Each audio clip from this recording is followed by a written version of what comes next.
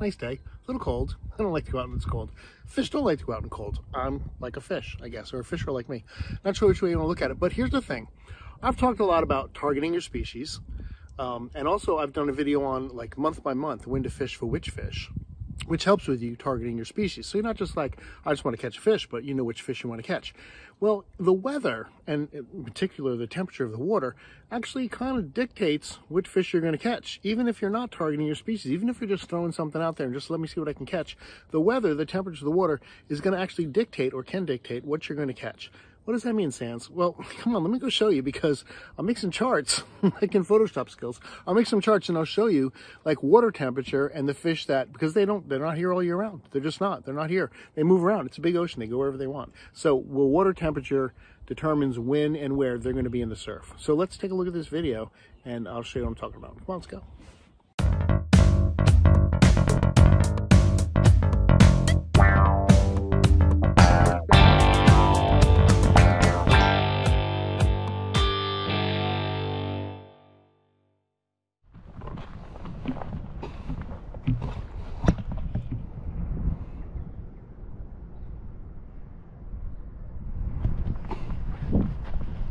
Well, my surf fishing friends, it comes down to this.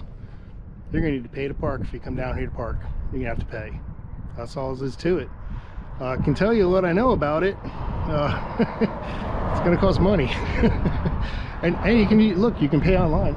You can do it 3 different ways. 1, 2, 3.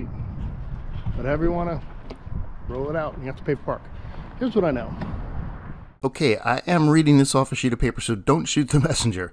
But what it says here is that the parking will be $5 per hour for up to 3 hours, or you can do $20 per day, and that's upgradable to the $80 for a week, and that's 7 consecutive days from the time of purchase. Now, they are selling some seasonal passes. They are $175, but they were only selling 1,000 of those, and I think they sold out. So you might not be able to count on that. What you might be able to do is get out on the boat. If you have a boat, go out on the boat. I had to get out on the boat. It's March. Water temperature is about 60 degrees, maybe a little bit cooler than that, and I just have not been out on the boat since like January, and so I really wanted to get out there. So we went down to Sheep Island. And I was amazed. Look at all the dead jelly. I wanted to catch some fiddler crabs, and I ran across all these dead jelly balls. But I had my Dutchman's bait bucket from last year, so I'm like, let me get out there. And lo and behold, there were already some fiddler crabs. Now, it wasn't like overrun, and I had to kind of look around for them, but I was getting a couple. So my hope was maybe I can get myself a nice black drum.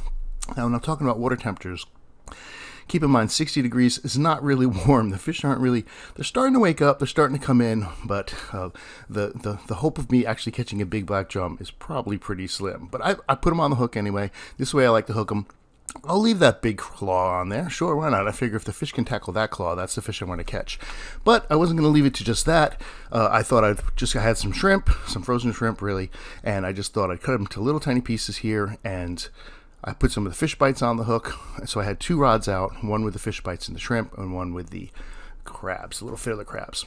And it worked. There were fish biting, which I was very excited about. This little spot, now you know my spot rule.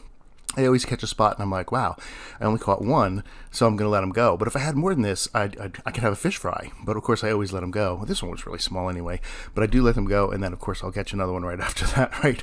But I didn't. I was actually lucky enough to do this double header of croaker. Okay, so water temperatures being cold, not the big fish aren't always biting right away.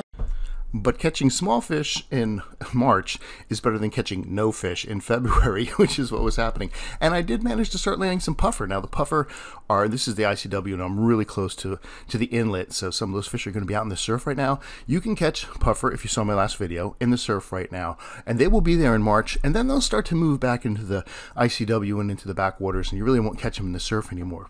But right now, I'm catching them in the surf, and I'm catching them in the ICW, and I'm catching some really nice big ones. So I'm putting a couple in the bucket here. And this one, I actually caught on the fiddler crab. That was the fiddler crab rod. And I was hoping it was going to be the black drum, but maybe not. And I also found this owl. I don't know what I'm going to do with it. So let's talk about water temperature. Now here is a chart I made, and you can see I start at 60-degree water when the fish start to come in, go up to 65, 65 to 75, all the way to 70 by 90. So we're going to pop in the fish that you can catch at each one of those water temperatures. Right now we're talking the 60 range, and soon it's going to be 65.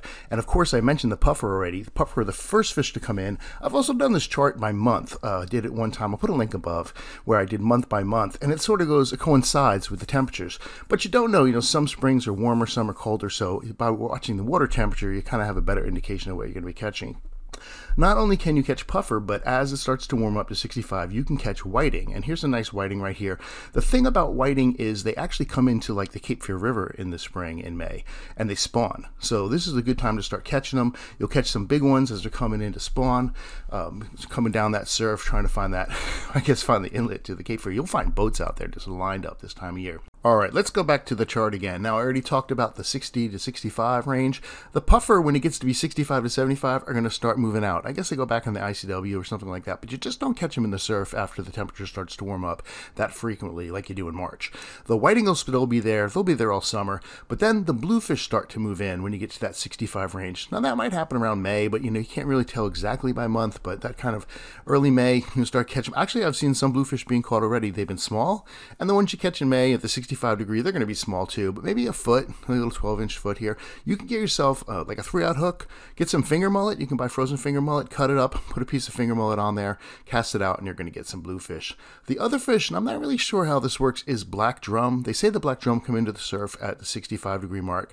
I don't know. I usually catch my black drum in the backwaters. This one I caught in the ICW, but it was in that time of year when it was that range, which might be why I didn't catch one last time I was out there when the water was only 60. All right, so let's take a break. Here we are on Oak Island. It's a beautiful day. The sun is not shining. The rain is definitely falling, and we're going to go to the break. It's used to be the old Russell's, and I hadn't been here before.